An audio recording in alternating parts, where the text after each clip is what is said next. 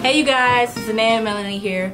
We're creating a YouTube video called Underexposed, where we're going to be talking about kind of our lives and our families and friends' lives, and just kind of getting serious with it and at the same time funny.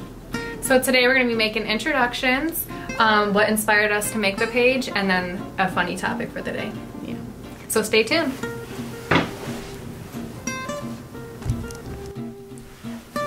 Hey guys, so we're going to be starting our introductions. I'm Melanie, I'm 23 years old. And I'm Danae, I'm 23 as well.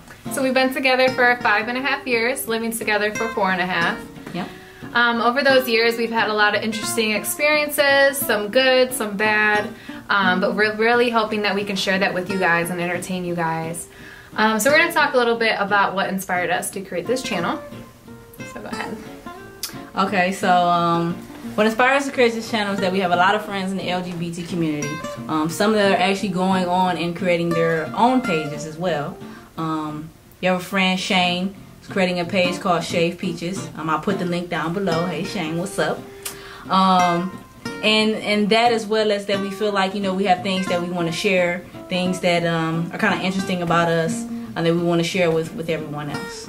So we hope you guys enjoy it. Yeah. So today's topic is going to be funny stuff that we learn as an interracial couple. So over the years, I learned a lot of words from Melanie. One word I learned is cousin. Let me use it in a sentence. Danae, are you going to go visit your cousin? Another word I learned is bucks.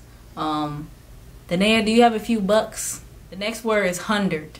The grandparents sent me $100 for Christmas this year. And of course, everyone knows aunt. Let me use it in a sentence. Let's go over to your aunt's house today. So over the years, I've learned a lot of words from Danae. First word, juggin'. Used in a sentence, girl, will you quit jugging me, that hurts. Next word, gone. I hear this all the time. Girl, will you gone somewhere? Next word, beady beads. I actually like this word. How you'd use it? Girl, she got some beady beads on her head. Another word I learned is aunt. So how you'd use it in a sentence? We stopped saying aunt, it's pronounced aunt. Funny thing, I actually tried telling her cousin, can you get your aunt for me? And he didn't even understand me.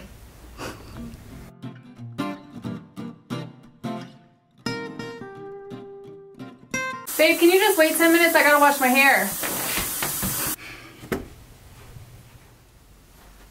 Hey babe, come bring that oil in here. Alright. There's only a little bit left. You want a massage? Yeah. Okay. Do my hair first. Your hair? Yeah, this shit dry. Oh, this is about to take all day. Oh yeah, feels good.